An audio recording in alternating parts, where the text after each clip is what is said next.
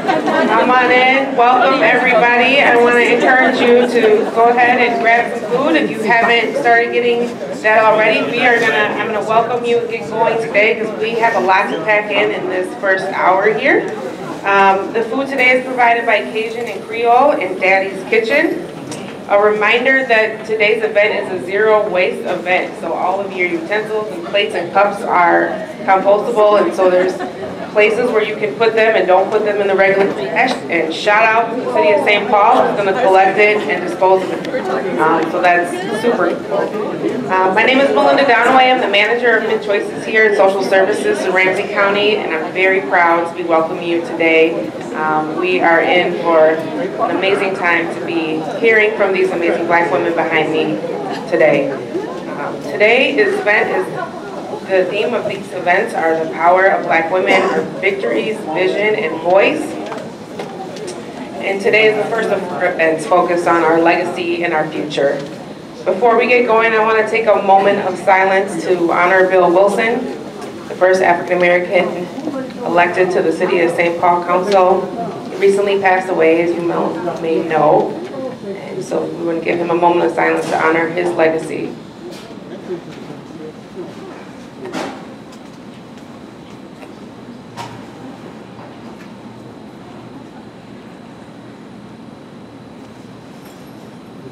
Okay, so the Black History Committee has for us a performance that they're going to perform that sets the tone for today's event. So I asked them to come to the floor. Do that now. You may write me down in history with your bitter, twisted lies. You may try me in the very dirt, but still, like dust, I'll rise. Does my sassiness upset you? Why are you beset with gloom? Because I walk like I got oil wells pumping in my living room? Just like moons and like suns, with a certainty of tides. Just like hopes springing high, still, I'll rise.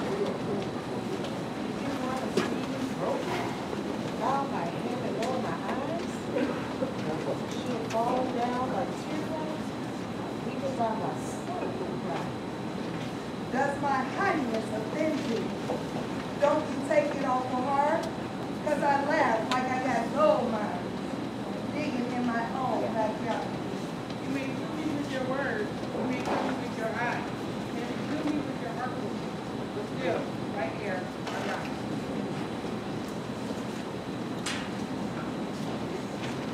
Does my sexiness upset you? Does it come as a surprise that I dance like I've got diamonds at the meeting at my thighs? Out of the floods of history's chain, I rise. Up from the past that drives me in pain, I rise. I am a black ocean, deep and wide, welling and swelling, I bear the tide, leaving behind nights of terror and fear, I rise. To the daybreak that's wondrously clear, I rise. Bringing the gifts that my ancestors gave. I am the dream and the hope of the slave. I rise, I rise, I rise.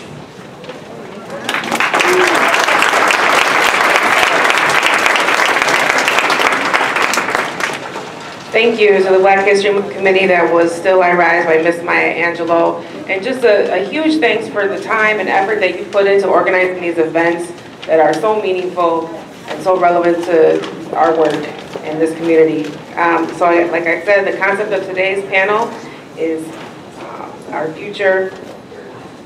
Sorry, I didn't memorize that one there. Black women, the power of Black women. So I want to introduce Sarah Hawley, who's going to frame the discussion today. Sarah Hawley is the Health and Wellness Service Team Race Health Equity Administrator, where she leads the service team in advancing racial and health equity and advises senior leadership on the resources, implications, and strategies to advance race and health equity. Before coming to Ramsey County, Sarah worked at the Minnesota Department of Health for 13 years. She has a bachelor's degree in women's studies from the University of Minnesota and a master's of public health in administration and policy. And she is also the radio host of KMOJ's 89.9 FM Know Your Options show that provides information and resources to communities most in need. Welcome, Sarah. Good afternoon, everyone. Got to get some energy in this room, right? It's Black History Month. It's a celebration. What a wonderful poem by Dr. Maya Angelou and Still I Rise. So I really want to, on behalf of the Black History Month Planning Committee, we want to thank you for being here today. I'm really excited about today's panel. I want to welcome these beautiful, talented, just inspiring Black women to come have a seat.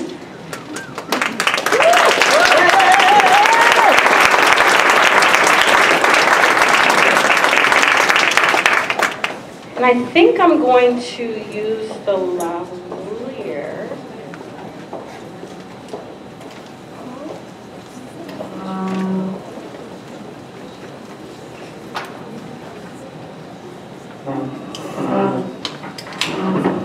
Set the chairs. There's one right next to Tina. Maria, right at the end. Yep. Thank you for allowing us some grace to get set up. So again, it's my honor and privilege to be the moderator of today's panel, Powerful Black Women in Leadership here at Ramsey County. Theme of today's panel, as Melinda mentioned earlier, is Our Legacy, Our Future. And we have 7 amazing Black women here today to share their experience as leaders and how they intend on lifting other women up as a part of our legacy and our future, right? I also want to recognize that there are other amazing, smart, driven, and powerful Black women here at Ramsey County that are not on the panel today, right? They're in this room, that's right. They're at their desks working, they're out in the community, and so I just want to lift that up and recognize that. And thank you for your leadership and work and contributions here at Ramsey County, and on behalf of our communities, because we are in public service.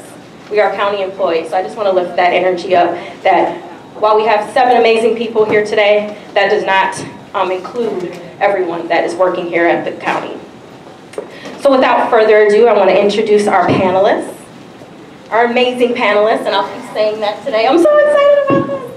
By the way, I've been at the county since May, right? And so I'm really excited to be a part of the Black History Month Planning Committee and to have this honor to talk with you all today. And so first I want to introduce Commissioner Tony Carter. And you can clap, by the way. You can clap to these wonderful Commissioner Carter was elected by voters of the District 4 in March of 2005. Commissioner Tony Carter has led on important issues at the local, state, and national level. Commissioner Carter has led several Ramsey County systems change efforts. Prior to her election to Ramsey County Board of Commissioners, Tony Carter served as a member of the chair of the St. Paul Board of Education. She's active in community building for over 30 years. Commissioner Carter has served on numerous community boards.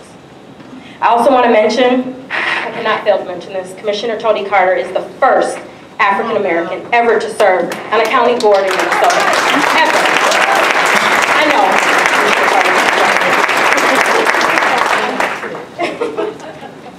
Next, I want to introduce the amazing Tina Curry. You can clap for Tina Curry. Tina Curry is the Financial Assistance Service Director at Ramsey County since April 2012. She is responsible for the administration of safety net programs such as homeless shelter services, child care, financial, food, and medical assistance so Ramsey County residents can survive and thrive. Before joining Ramsey County, Tina worked in Hennepin County Human Services Public Health Department, yes, as a child protection investigator, child protection upfront social worker. She's worked in child protection for a long time, to say that. And she's done amazing work. One of the things that I want to mention about Tina is that she's worked in social service for over 30 years. Ms. Tina Curry.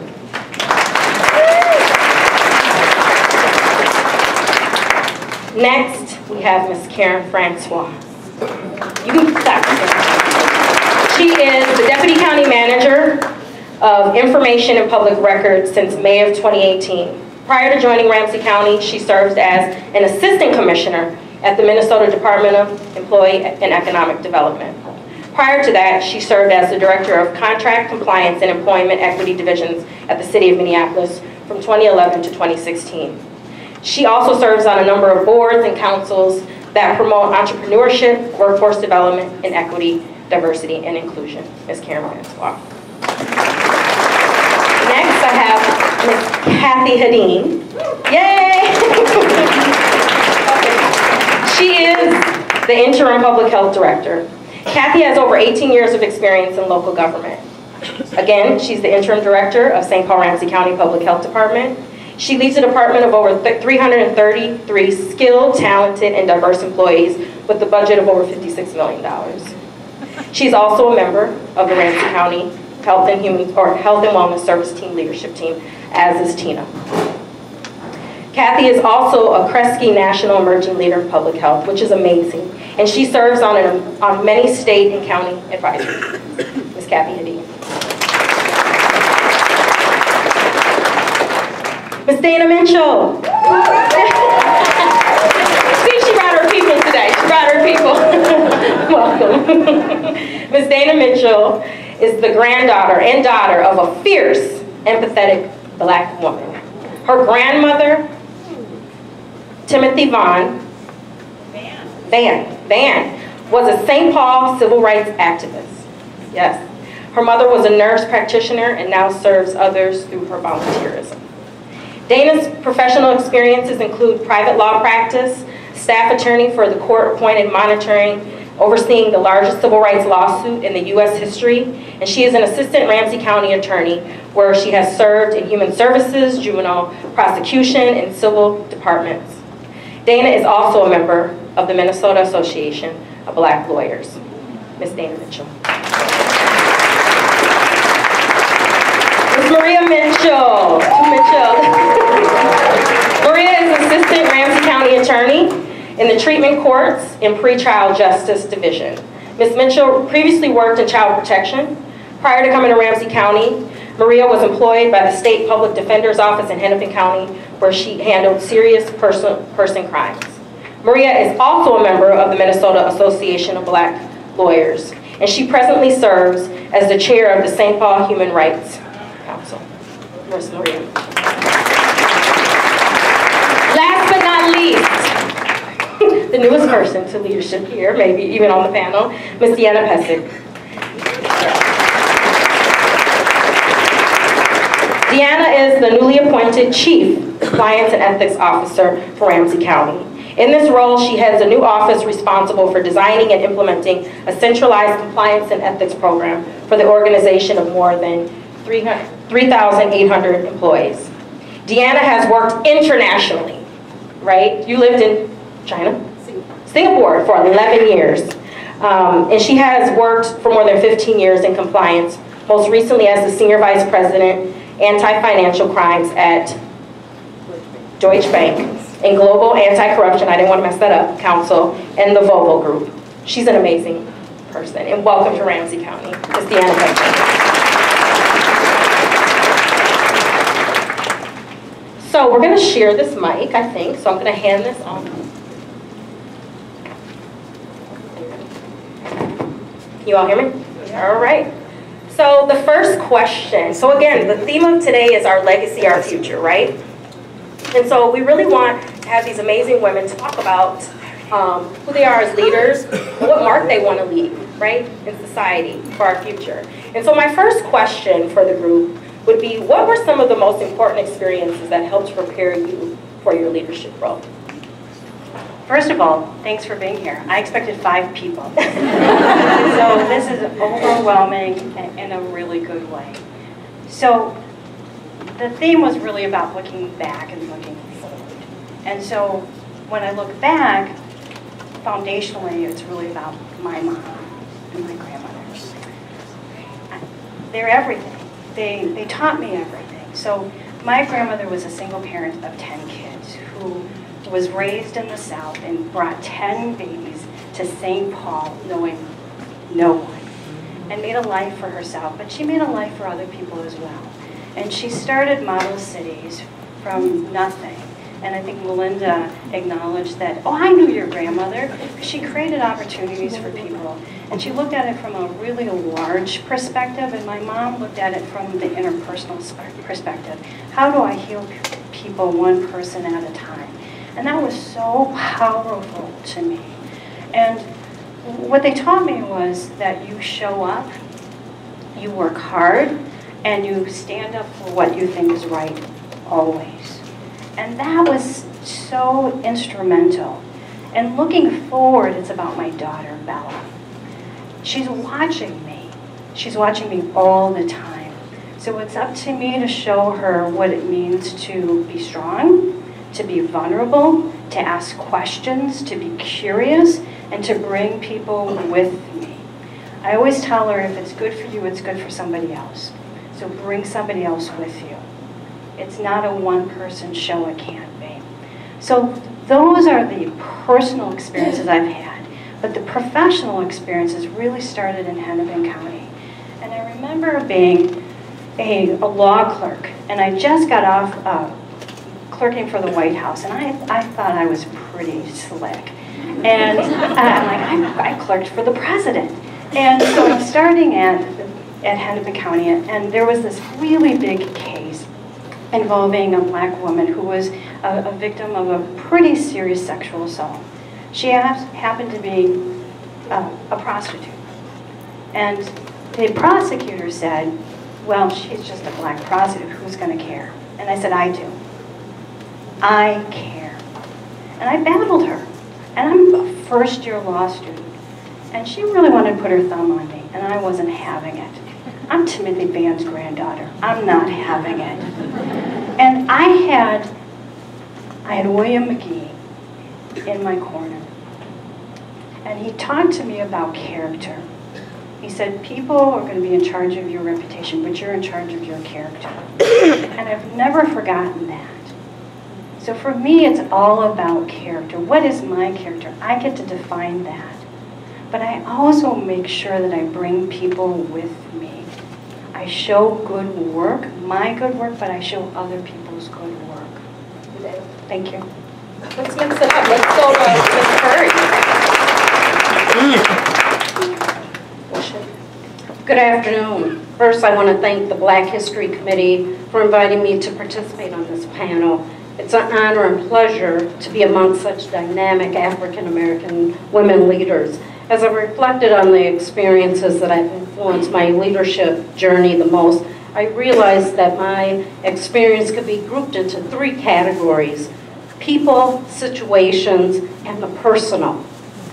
People who have been particularly influential in shaping my leadership journey include my mother, as Dana also mentioned, a former supervisor, Patrice Hughes Alford from Hennepin County, and life coach, Kazua Zhang.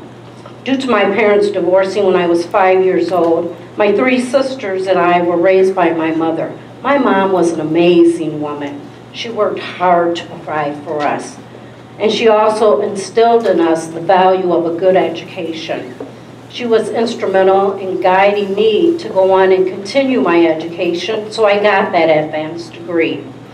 And she also encouraged and supported me along the journey. A former supervisor, Patrice Hughes Alford, provided me my first opportunity to serve as a social worker, and then she gave me my first social worker unit supervisor position. Both positions gave me unique opportunities to develop and utilize my skills to serve families in the child welfare system. A particularly unique component of the supervisory position was that it allowed me to manage the planning and supervision of the first Children's Developmental Out-of-Home Placement Unit for children in Hennepin County. Patrice recognized that my organization and leadership skills early on and gave me that platform to shine. Every aspiring leader of color needs a Patrice, or I should say Patrick, in their corner.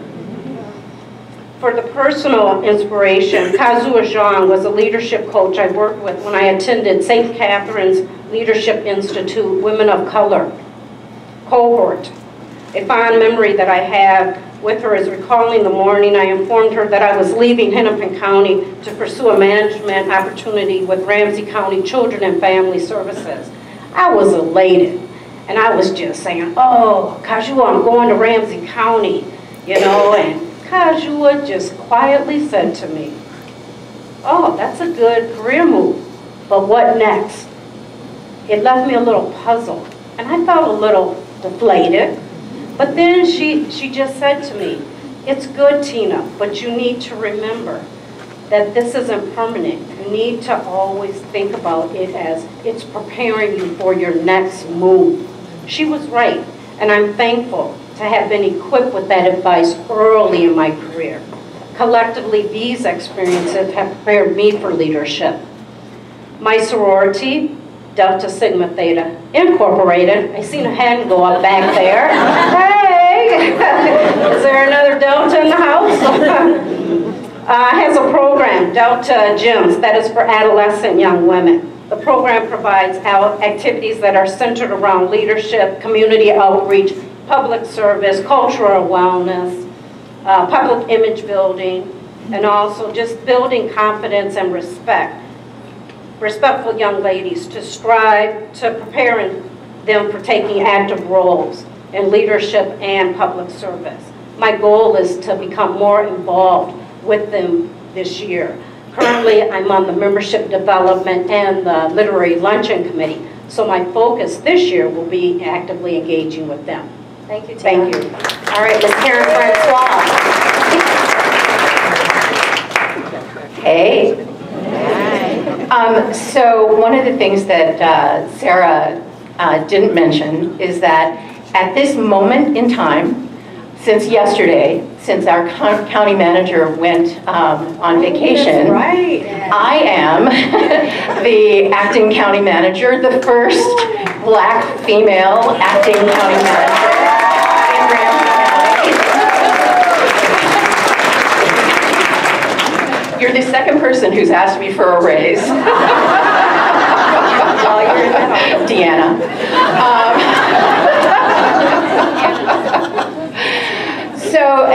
And I just said in Ramsey County, but actually it's in the state of Minnesota, because trust me, there are no other deputy county managers or county managers in Minnesota who are Black women. So I'm very proud of that. And I'm also very proud and honored and actually humbled by being on this, being seated with these wonderful women at this table with me today.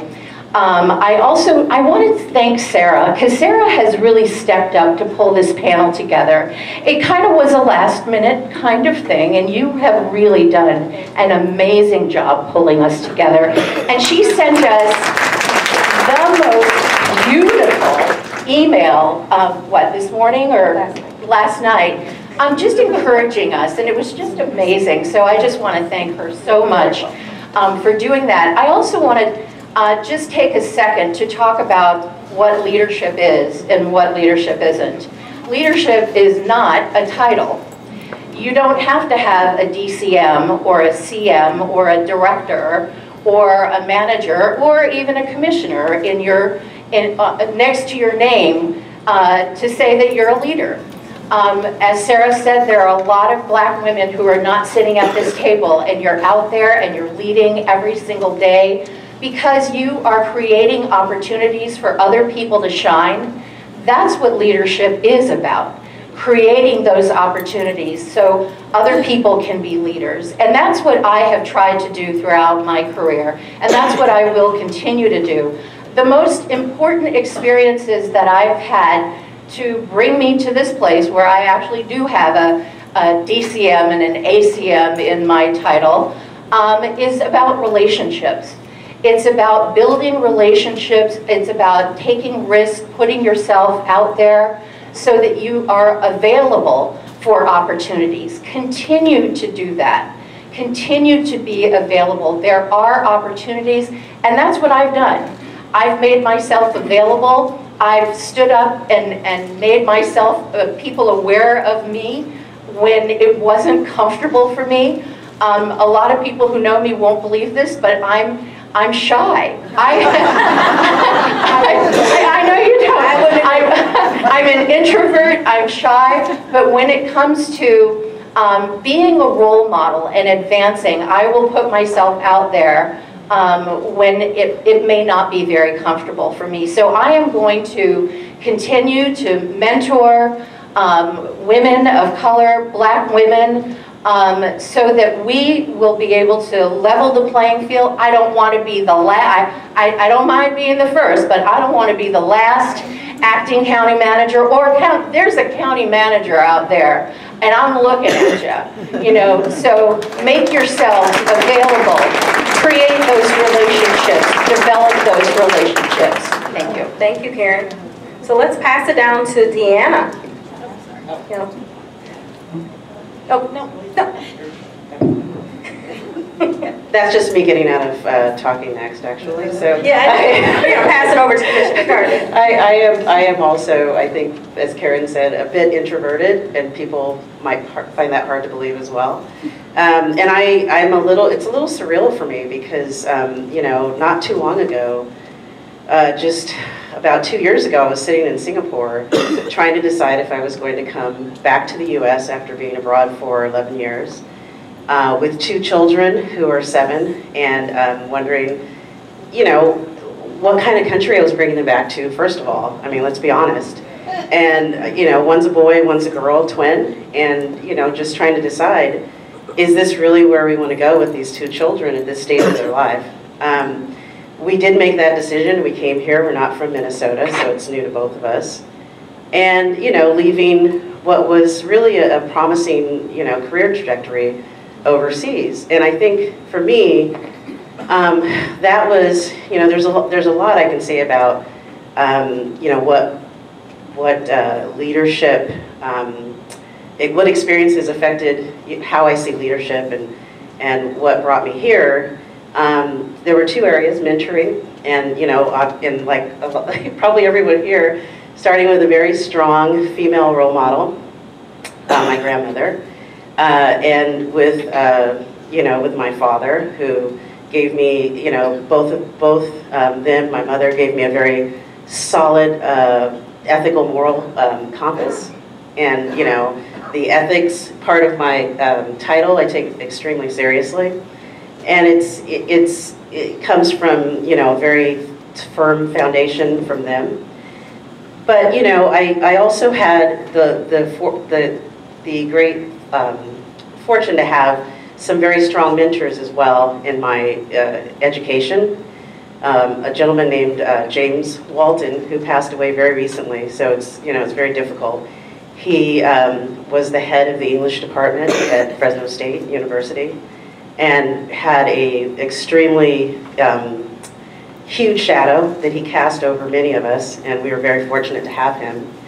And really sort of gave us a firm understanding of what it meant to be people of color, not just African American, but we had in our little group, we had Vietnamese, Hmong, Mexican American, Japanese American woman. It was a very broad but deep group of people being influenced by him.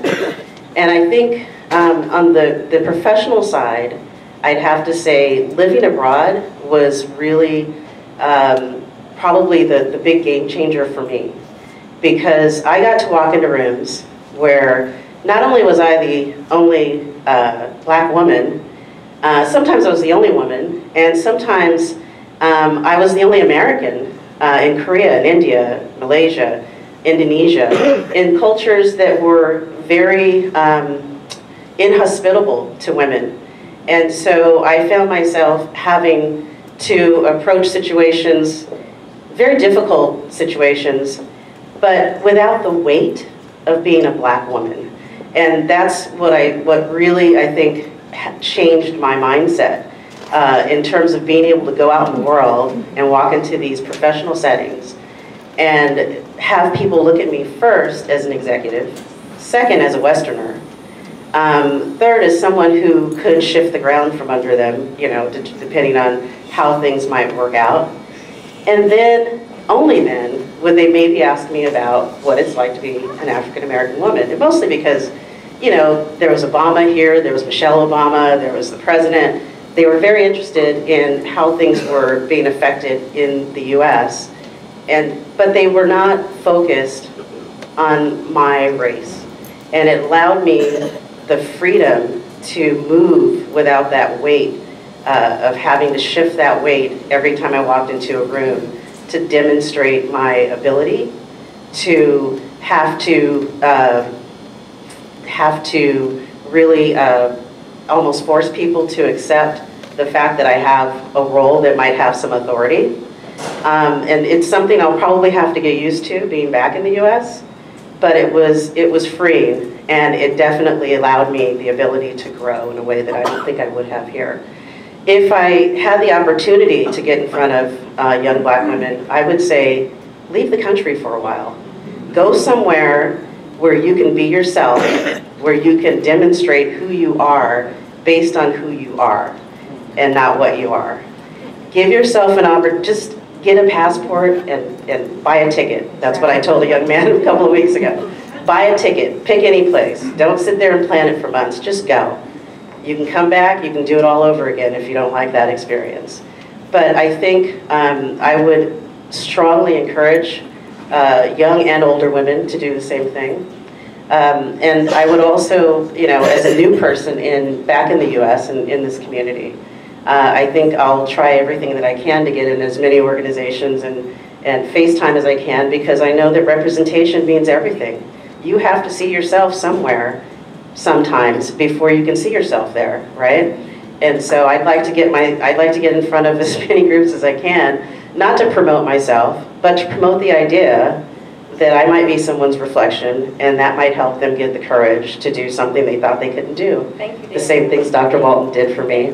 Thank you. I want to pass this to Commissioner Carter, and I want to be respectful of the time we have. These are amazing, and you have amazing experiences. So I just want to highlight everything that's going on in this group and the amazing work that you all are doing. And Commissioner Carter, can you speak to that first question also? Yes, it will, and thank you so much. It's just a pleasure to be here. I know I can't say a lot of things, but I do want to make sure that you know this is a wonderful opportunity for us all to join together around a reflection on the history of African Americans, but actually around the reflection that we really are all one. I consider you all my family. You know, there is a poem that I published in a book a long time ago. My sister wrote it. But bear with me just for a minute. It is really about the black family. As I share it with you, I just want you to know that we are all that family. It's been hidden from us for some time that we really all do come from that same area. And that is the continent of Africa. And you know, except for the fact that we look a little different, we are all of the same race, and that is the human race. So, eternity embraces the black family. Its members are all grand. Eternity embraces the black family. Dear Lord, you have helped us to stand against all that has tried to divide us. You've continued to protect and to guide us. From the stories once told by the drums to the spirituals continually sung, our history is preserved and made whole. For the most powerful roots in history are those that anchor the black family tree. Just wanted to start out with that because it anchors my soul. And to thank all of you. I want you to know I haven't always lived here in Minnesota. I come from Alabama, from a small town in Alabama called Bessemer, where one set of grand folks lived, and from another rural area in Alabama called Adamsville, where another set of grand folks lived, and that, by the way, happened to be the name of the plantation owners in my family's history. My family certainly descends from that tradition in America of slavery, but they were not slaves, they were captives. I do want to share that I have a tradition and a legacy of strength, of courage, of ambition, a legacy of excellence and self-determination. You know, my family were coal miners in the South. Some were ore miners. My mother was a tray passer at a hospital, and my father was a mechanic. I and my sister never knew that we were poor. And that was because of the richness of the essence of the family and the community from which we came. I remember my grandmother would never let us, when we left Alabama and moved to Cleveland, Ohio, she'd never let us travel back to Cleveland from Alabama without that brown box. Anybody remember that brown box with the wax paper in it and the chicken, the fried chicken? Okay, y'all too young. Fried chicken, pound cake. I don't remember the other stuff because it was probably vegetables and I didn't eat that. But you know, the whole reason for that was because she didn't want us to have to stop and go around the back of the restaurant, which is the only place where we could be served. Now, we did have to go to the service station and go to the bathroom around the back. That was a necessity. But that brown box took us all the way home. And she would always tell me, you know, you get something up there and nobody can take it from you. I came from a tradition also of women who in the South were school teachers. My cousins, because my mother came from a family of 11 brothers and sisters, and so I think I have about 45 cousins or so, first cousins. My cousins would walk the dirt road to school.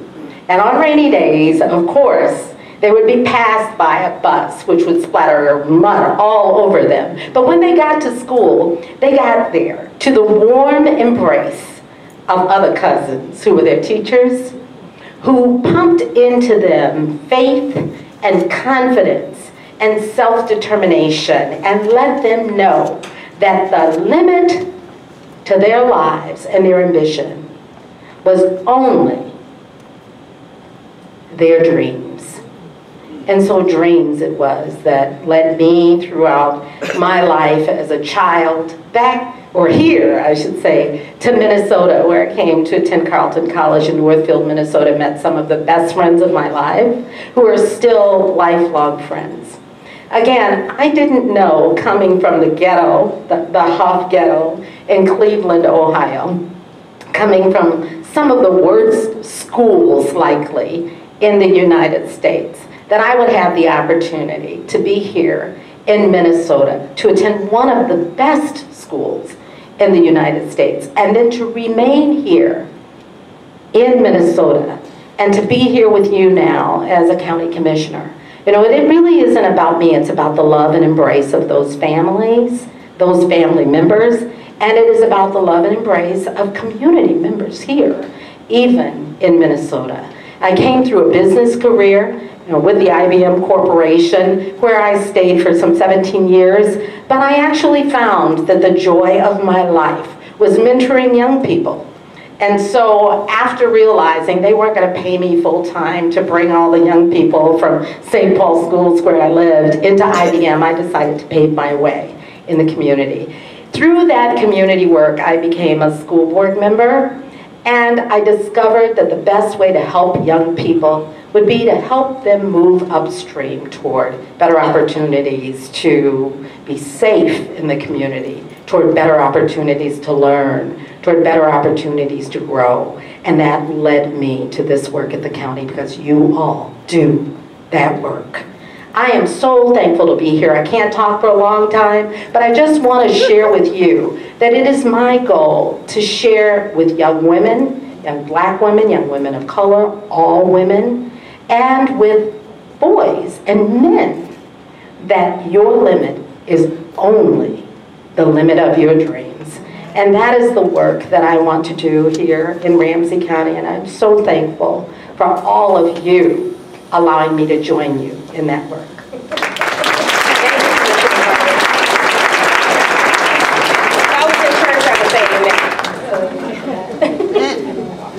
Ms. Kathy Hedin. Of course he's going to make me follow Commissioner Turner.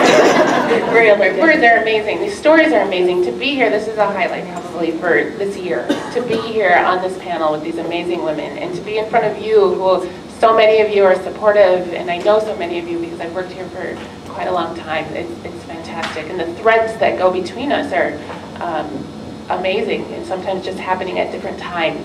I'm fortunate to have experiences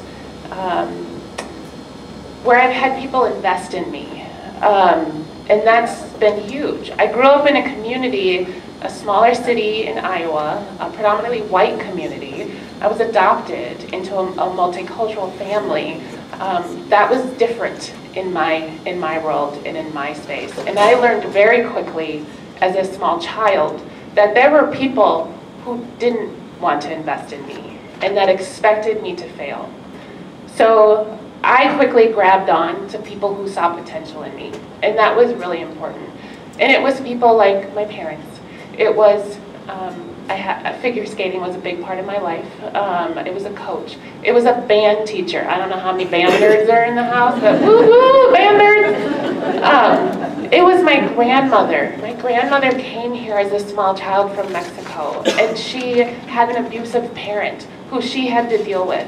And then she went around and she invested in her siblings, and she helped to raise 15 of them. That is huge. And what she could give me out of that space is amazing. And that's those investments are what have helped me understand what leadership is and what true leadership is.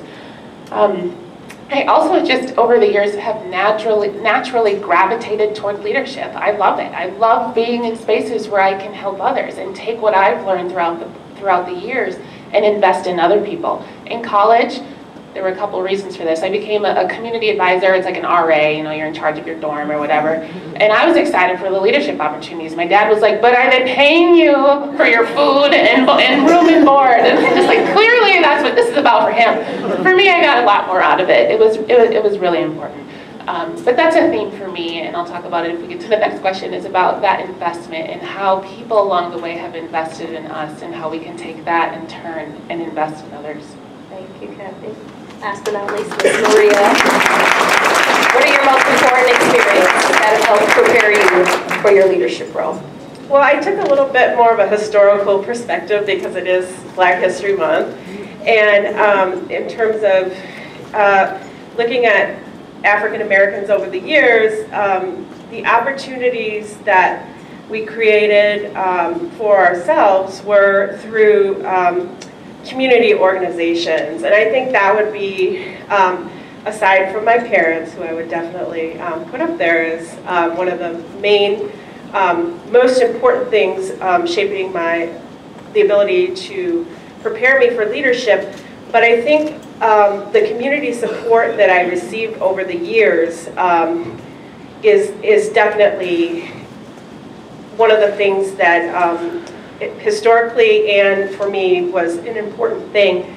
For example, if you, I remember in high school when I wasn't able to get into the advanced placement class because they didn't think that, that I could do it. And there were no other Black members of the advanced placement class. And so as a result, I went to the University of Minnesota for this post-secondary options, and I took my advanced placement classes there. And I became involved in the Black Student Union, and that was the leadership opportunity. I think one of the most important things that was mentioned earlier was about being in a place where you can be free, and I think my experience at a historically Black college and university, at Fisk University, was one of those experiences where I could be free. And also, sitting right next to me, she mentioned the sorority. That was a place where I could take on leadership roles, chair committees, and really lead in ways that I was not being recognized in my employment or in my schooling through the University of Minnesota Law School. I was able to create leadership opportunities for myself, and I think that would be one of the things that prepares you for leadership, is that you don't have to have a title, as Ms. Francois said. You need to have the ability to take on a role and make something out of nothing. And I think all of those experiences are what have shaped me. Thank you. So very briefly, we have 7 amazing women. Not a lot of time, right?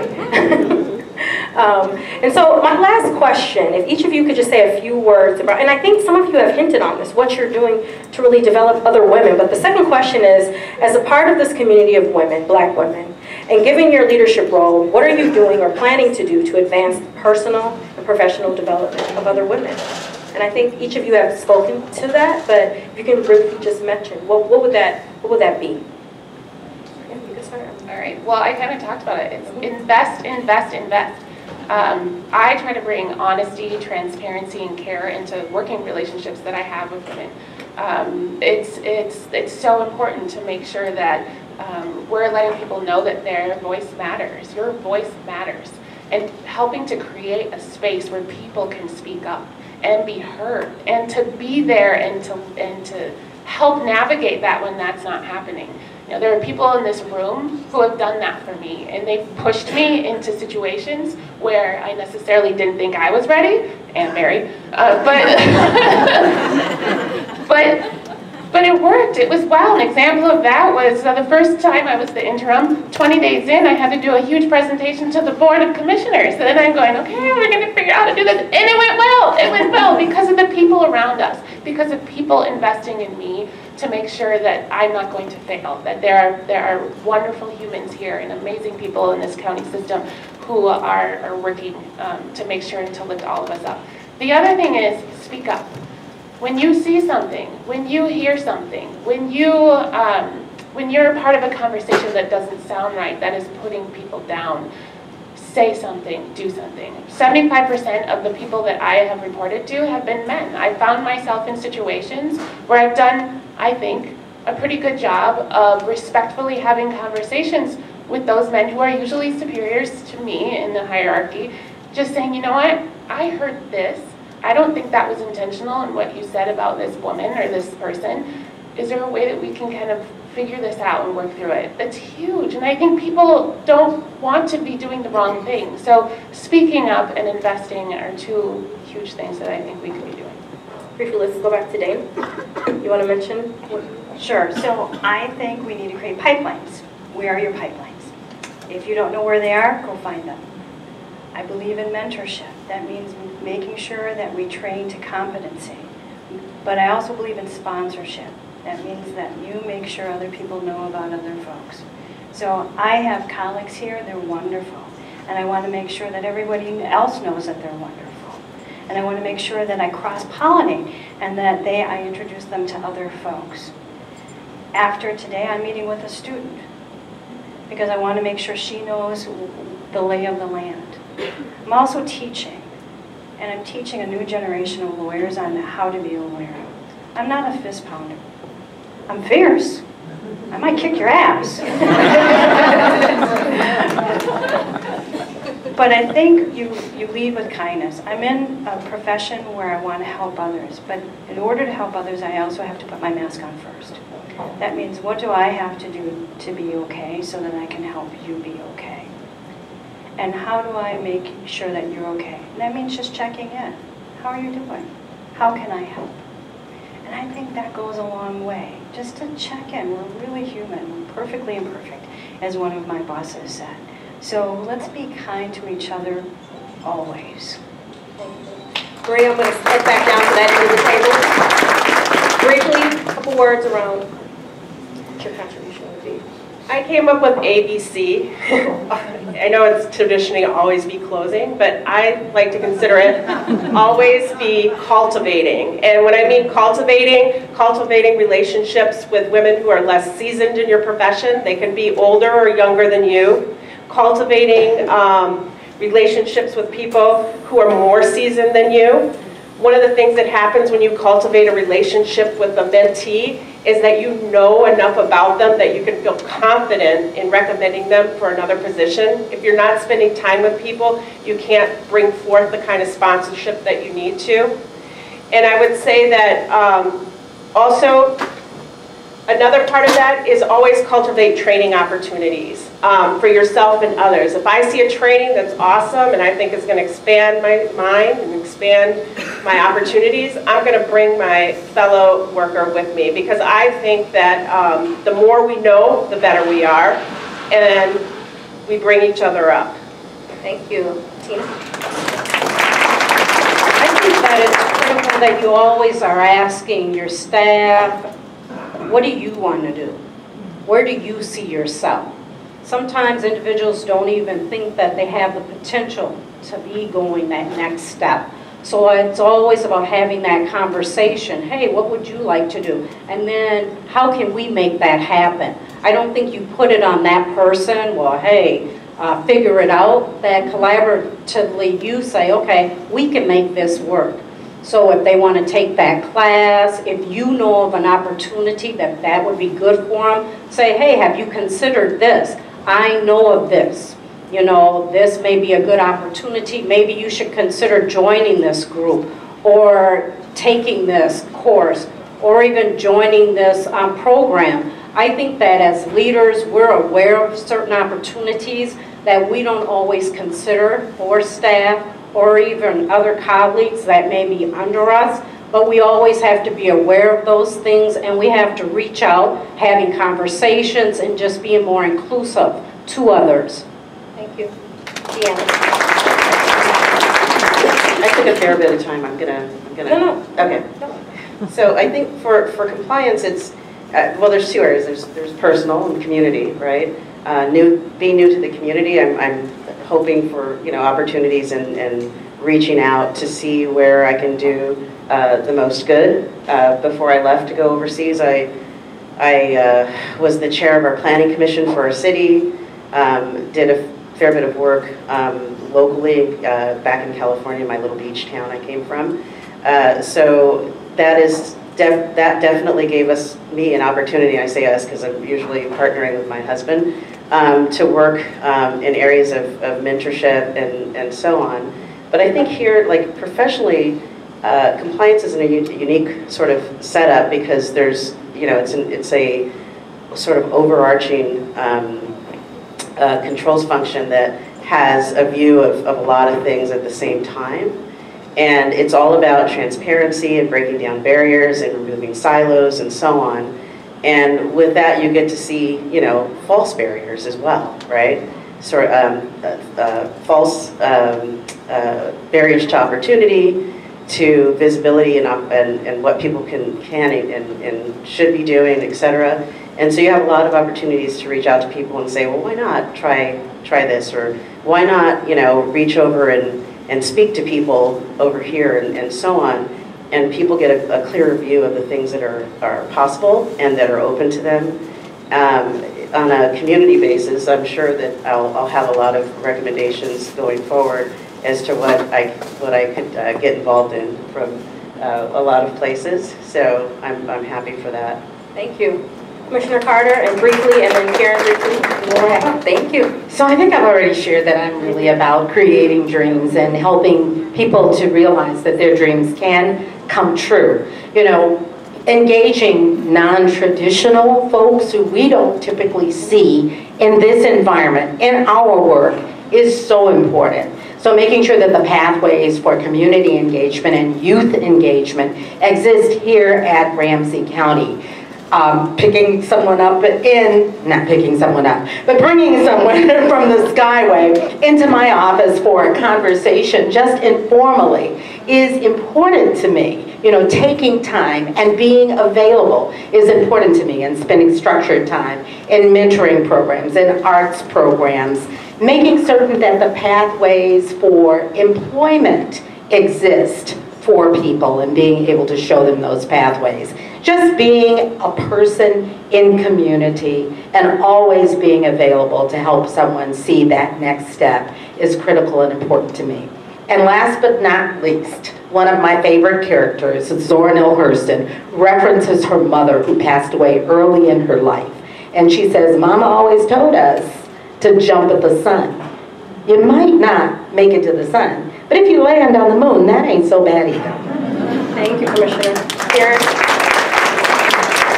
So I've said it before, I've heard almost everybody, if not everybody here say it, mentor, mentor, mentor. It doesn't matter if you're 64 or 44 or 24 or 14. I'm 24, by the way. Mentor, reach out a hand forward, reach out a hand back, bring someone along with you. Create spaces for other people to shine. Create opportunities for other people to lead. Thank you. So just to wrap up, I know we're doing a time check. I want to thank you all for sharing your journeys into leadership and also what you hope to give back to generations to come. The tradition of sharing stories and our experiences as Black women is something that has been passed down by many generations, as you've heard today. Today I want to pass down another tradition that powerful Black women in my own family have shared with me on numerous occasions. That's giving each other tokens of appreciation while we are here. There's a saying that, bring me flowers while I'm here, right? So on behalf of myself and the Black History Month Planning Committee, I want to present each of you with a bouquet of flowers.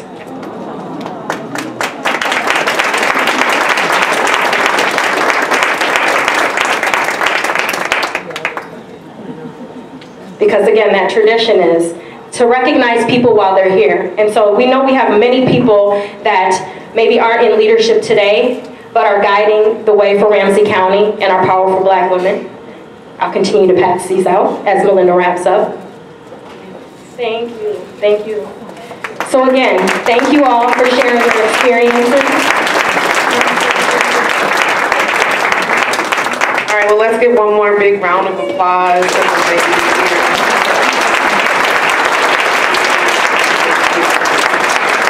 I think we all, no matter where you sit, no matter what position you're doing, no matter what background you come from or what family you come from, there's powerful moments here of sharing and transparency and vulnerability, and I think we can all relate to that, and I just thank you for being that for us today and for showing us the similarities that we share, that we have in our families and our own traditions. So thank you for that. Please make sure that you're checking out the next event of Mapping Prejudice, which is on February 12th, and the compostable bins around the area you can throw your stuff away in. And just thank you to the Black History Month Committee for organizing this. This is awesome. We are really thankful for the work that you shared with us today.